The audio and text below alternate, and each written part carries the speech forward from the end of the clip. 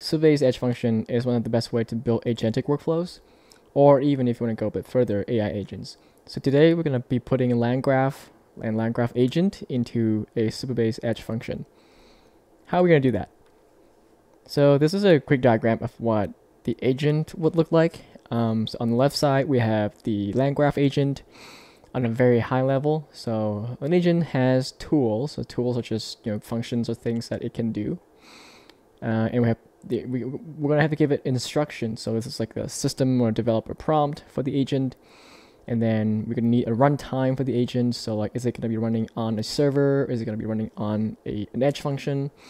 And then last but not least, we're going to keep track of some sort of persistency. So like history of like what the conversation with the agent has been about. So if you look in the middle here, tools and instructions, they can either be static or dynamic. In our case, our example, we're just going to make them static because we can make it just to make it simple. And tools and instructions, we can declare them either on our application or on the edge function themselves.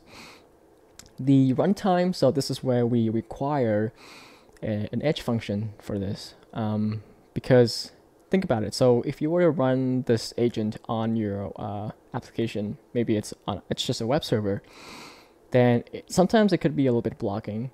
Sometimes it could hog up all the resources of your server.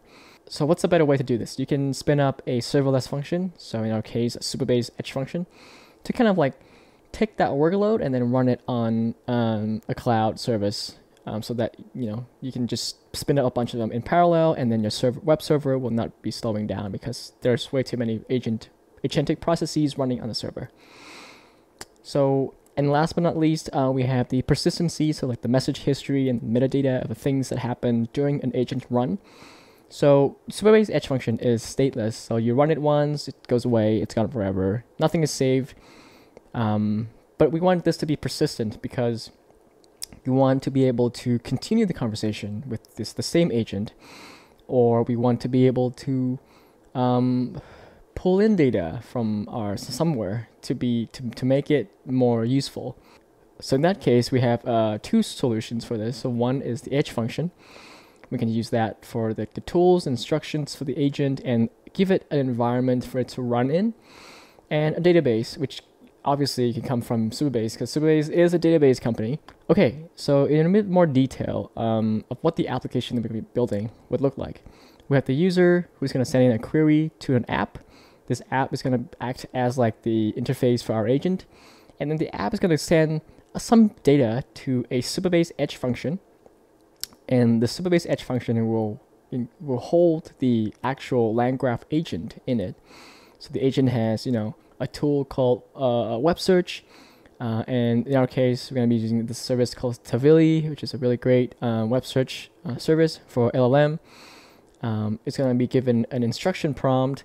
The model we're going to be using is OpenAI GPT-4o Mini, because I'm trying to save money, and we're going to be passing in from the application a thread ID as well, because we want to be able to give the user the opportunity to continue a conversation. Even when the edge function had run once and then die off, we can spin up another and then pass in the same thread ID, and then that should bring back the last conversation. And while running the Supabase Edge function, it's going to communicate with the Supabase database. So the database is where the persistence and the history is going to be stored. So Supabase database has a table called conversation state, and this table has it has to have at least two columns. So one is the thread ID, which is going to be UUID, and then the second is history, which is a list of messages from user and assistant. Okay, so what I'm going to do now is I'm going to show you a demo of what this application can do, and then I'll go into the details of how it works. So here I'm going to run our application, and in this case it's going to be a very simple script in TypeScript. And because we have a pretty new version of Node, we can just run this TypeScript file just with Node like this. No need to convert anything to JavaScript. We just initialize a thread ID, which is just a UUID, and then in the CLI application or the script, what you can do is you can start a new thread, you can type an exit to quit, or you just type in your query. So keep in mind this is an agent that can do web search, so what I can do is I can ask it questions kind of like who's the CEO of Supabase? And it's gonna send this query to our Edge function from Supabase, which right now is running locally using Supabase CLI. And our agent has been able to come up with an answer and came back to us. So here's the agent's response. We're keeping this thread ID. And then the answer is the current CEO of Supabase is Paul Copplestone, who is blah, blah, blah. So sounds about right. And the nice thing about this CLI that I built is that it also tells you what steps was taken. So it received the user's query. It was planning to approach to answer the query, determine the approach answer, searching for current. So this is the actual query for Tavili web search. Current CEO of Supabase 2023. And then it received such search result, and then it finally used, GPT-4o Mini to generate the final answer, which you'll see here. And here's the reason why we need a thread ID. So I can be like, where is he based out of? So when I say he, it has to refer to the same thread ID and pull in like the last messages to be able to know who I'm referring to, which is Paul from Supabase. And then it give me an answer. So Paul, CEO of Supabase, is based in Singapore, Asia. And again, it went through all this stuff and was able to give me a good answer. And what I can do is I can show you what it's like to not have a thread ID. So I can say something like a new thread, which means it's going to go and create a new thread with a different ID. So now we have an ID that starts with 09A, and the ID before was 8F0 and 8F0. Yeah. So now if I refer to Paul, you probably wouldn't know who I'm talking about. So I can be like, what is his nationality? So I send in a query, so that will spin up another Supabase Edge function instance. And then the answer is, it doesn't know because it didn't know who I'm referring to, because we're on a new thread, so the message history is gone. Okay, so this is what the application looks like.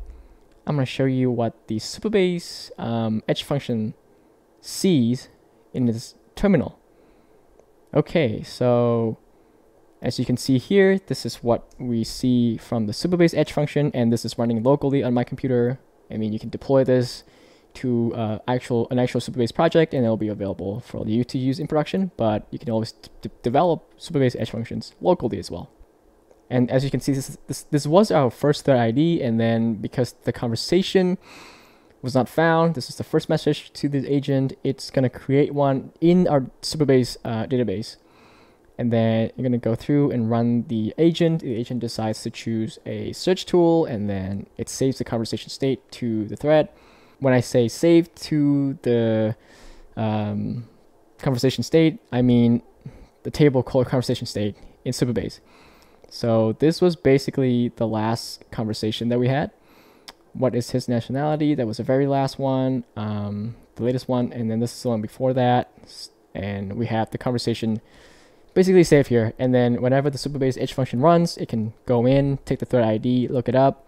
So now it can continue the conversation as if nothing has stopped, even though we have spin up 3 or 4 Supabase Edge functions by the time that we got to the final result. Cool. So if you want to get into the details of like how I built this Supabase Edge function, there's another video for that, and I'll leave the link in the description.